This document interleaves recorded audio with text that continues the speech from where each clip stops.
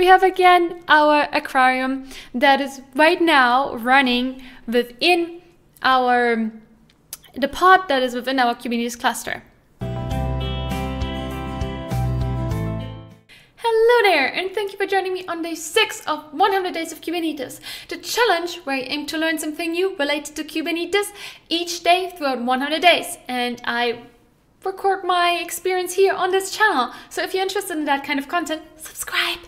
Anyway, today I'm going to be focusing on chapter 3 of this book here. Right here, that focuses on how you can set up your first pod in your local Kubernetes cluster, what pods are, how they interact with Kubernetes, and just the practical part of things. The previous days I focused on the theoretical side, so if you're new to Kubernetes, check out my previous videos, and let's get started. So like yesterday, I'm going to be following the documentation that I've already written down in my notes, in my 100 Days of Kubernetes notes. So check them out. They are also linked below with all the commands and everything I'm going to be doing now. So you can also follow the written version if you prefer that versus the video version. First, I'm going to go ahead and clone this GitHub repository, which is basically just a collection of different resources that this lovely person here used in the book, as well as future books and so on. So I'm going to be using some of the content that is within this repository. So let's go ahead and clone that. Now, once this is cloned, we're going to cd into that repository. And as you can see here, we're on the master branch. I have my micro-k8s already running. If you're using something like Minikube, micro-k8s, kind, and so on, you don't necessarily want to have your cluster running consistently, but just when you're using it, when you're interacting with it, when you need it for whatever you're doing. Cool. So next, we can set up and run a MongoDB database on our cluster. Okay, awesome. So in this case, it tells me that the command that I wanted to use here, the generator flag, is no longer in use. So I can remove that. We will no longer be using it. And the database pod has been created. Now I can go ahead and go kubectl get pods. And as I can see here, I have my DB pod running. And the DB pod is based on the MongoDB image, which is a database image. In this case, is that we basically told Kubernetes, take this image for MongoDB database and run it, which is a really imperative way of having conversations with Kubernetes, let's say. And imperative means that we basically tell it to do something and then it does it. We tell it to change something and it changes it. We tell it to do X, do Y. So it doesn't react to conditions within the cluster and to our commands. Instead, we want to have it declaratively. In that way, we tell Kubernetes, here's our definition of what we want to happen, what we want our pod to look like, go do it. And then Kubernetes, with its controllers, services, etc., and everything that is within Kubernetes, is responsible to make that happen. And that's the declarative way. And we're thriving towards using the declarative way instead of the imperative way. As I discussed in one of the previous videos on pods, pods have different statuses. They can be terminated, they can be failed, they can be running, they can be pending. In this case, it's running. So now we want to delete pods. I want to delete this pod, and it's being deleted. Awesome.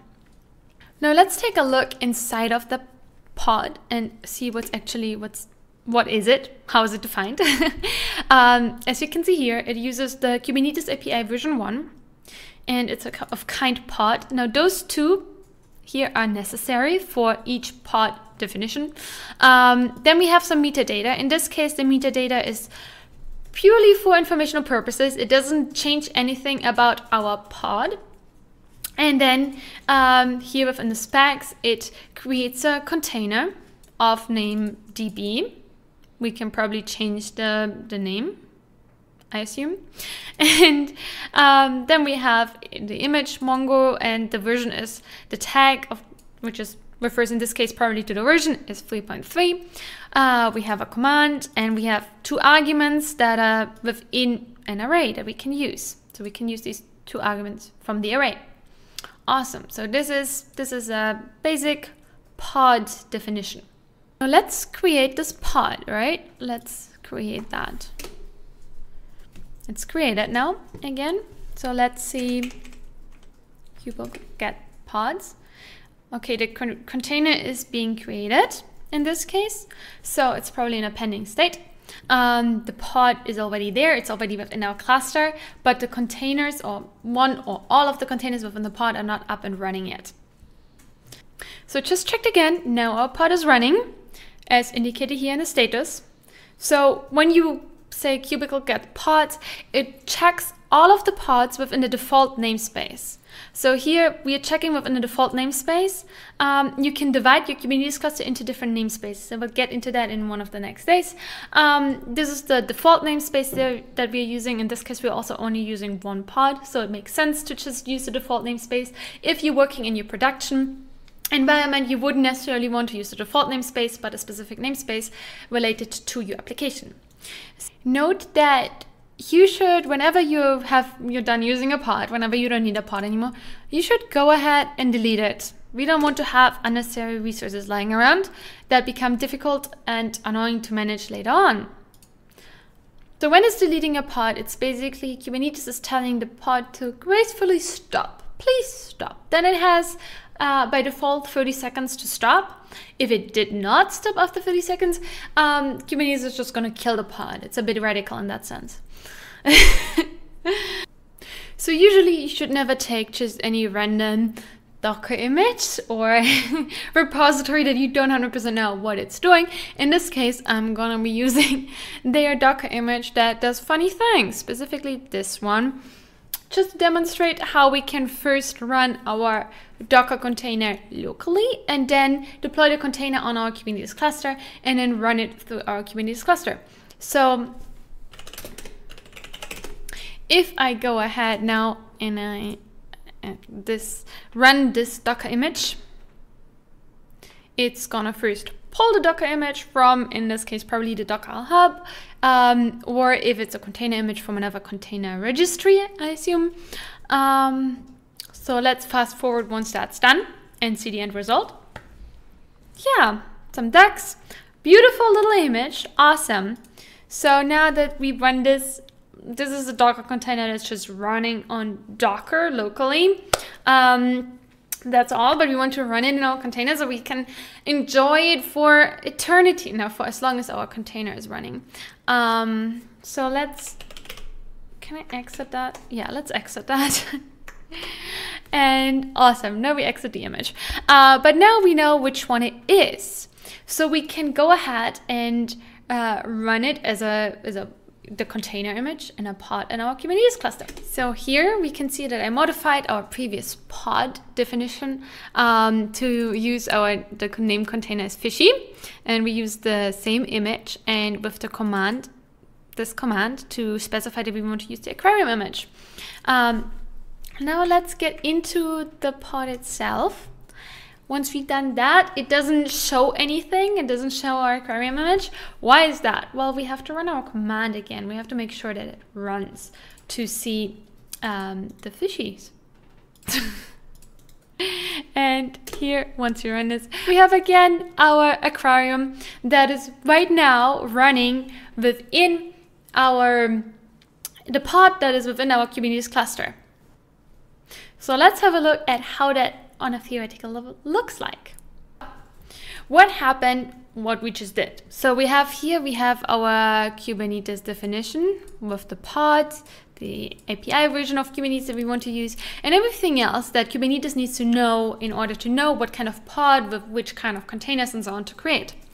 So then we went with the kubectl. We told the Kubernetes API that runs within the master node within our cluster. So basically our cluster, as you saw at the beginning, it has right now running one node, and the node fulfills both the purpose of the worker nodes as well as on master node.